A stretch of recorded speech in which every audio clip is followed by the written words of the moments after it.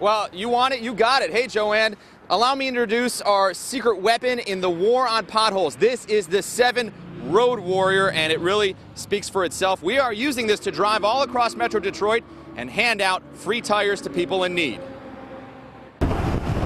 When it comes to potholes, the stakes have never been higher. That's why we've upgraded from our usual wheels to the 7 Road Warrior. This is what we call the 7 Road Warrior. What do you think?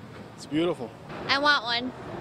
It's nice, really nice. That's like almost military grade right there. Armed with gift cards for a free tire at Bell Tire, we don't have to go very far before we meet someone in need.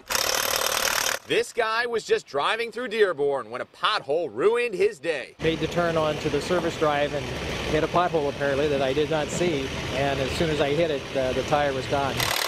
I have a certificate here for you for $150. This is for a gift card to Bell Tire, so you can get that tire replaced. Great. Free of charge. I thank you very much. Yeah, Thanks. no, we're glad to help, yeah. Down the street in Taylor, more of the same. Another driver, another nasty tale of Michigan's broken roads. This guy was even on his way to the airport, but his car got the lift off instead. My car went up, down, then it showed no tires.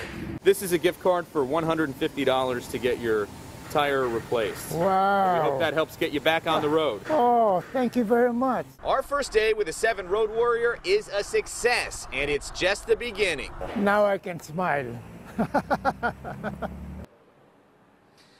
And we've got more free tires to give away and more cities to visit. Tell us what you think on Facebook, Twitter, and WXYZ.com. Coming up at 5, how the Road Warrior is now getting the attention of Lansing lawmakers. You got to stick around to find out exactly what they are saying about this thing. For now, back to you. You know, Simon, you've got to deliver a lot of bad news sometimes, and you cover a lot of bad news occasionally. This has got to be just a great day for you and this campaign to get out and help people and put a smile on people's faces like that gentleman said.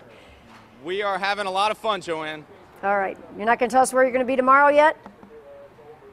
I'm sorry, what was that? You're not going to tell us where you're going to be tomorrow yet?